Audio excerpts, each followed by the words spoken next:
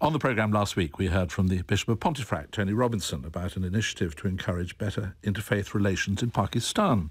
The Diocese of Wakefield arranged a visit to Britain for a group of religious leaders and law enforcement officials from an area of Pakistan where 9 Christians were killed in Muslim-led riots. Our reporter Gavin Drake spent the day with them in Yorkshire. It was built close to industry for monks who wanted to get their hands dirty. But 115 years later, with most of its industrial neighbours gone, Mirfield now provides an idyllic setting for the community of the Resurrection and a theological college's conference centre. And it's here that Christian and Muslim leaders from West Yorkshire are gathering to meet their counterparts from Pakistan. So welcome to this clerics' tea. Madrasa principal Hafiz Abdul Hay told the meeting that 9 Christians were killed in his town of Godra in 2009 as a result of interreligious violence, and he went on to say how this had brought the two communities together. We are from Godra, and on 1st of August 2009 there was an unfortunate incident in Godra. There was an incident which involved the Muslims and Christians from Godra, but that incident brought a very bad name for Godra all over the world. And since then we are trying to clear Godra of the blame which has sort of come on Godra, and we've been working with the Christian community to improve our relationships. The Bishop of Pontefract, Tony Robinson, is positive about the developing interfaith movement in Pakistan. Because of a tragedy in the town where they come from, they have begun to talk together, share together and work together. But there's a long way to go, and this is certainly not just having a cup of tea and a samosa together. This is trying to address real issues. A few miles down the road in Huddersfield, 3 Pakistani police officers have spent the day with West Yorkshire Police, meeting the town's religious communities. I'm Inspector Mohammed Ralph from West Yorkshire Police, and I cover the Huddersfield North police team area. The visit from our colleagues from Pakistan has served, in my opinion, to reinforce how vital relationships with all communities is pivotal to ensuring success within our communities. I've lived in Huddersfield all my life, and I think that Huddersfield is one of the most successful towns in the entire country when it comes to community engagement, community cohesion. I am Hamid Firoz, DSP, Punjab Police, and I have found so much good habits.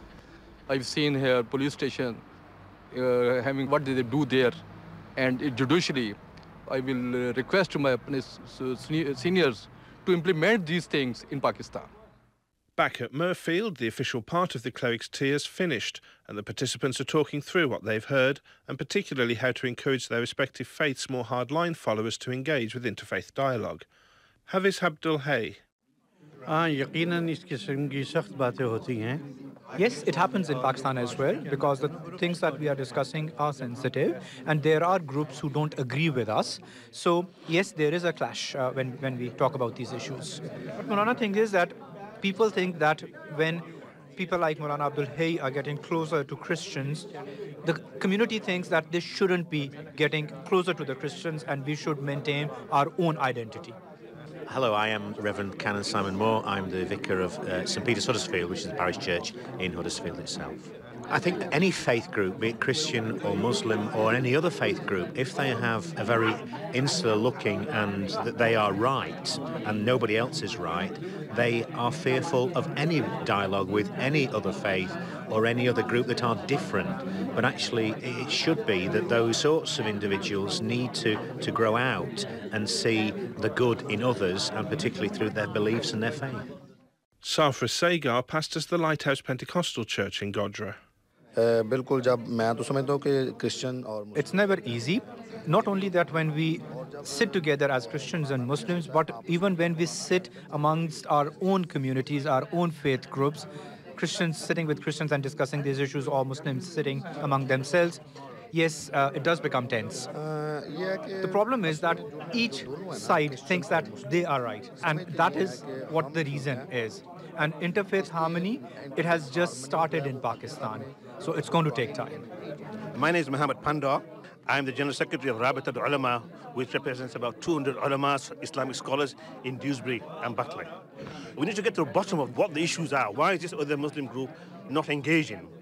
One of the suggestions I put forward was maybe they are linking the issue in Pakistan with the national, the war against Islam.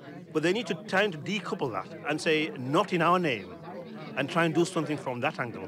Because what's happening at a national level, it does need to be addressed, but it's not something that they're going to solve at the local level, and local level people are suffering.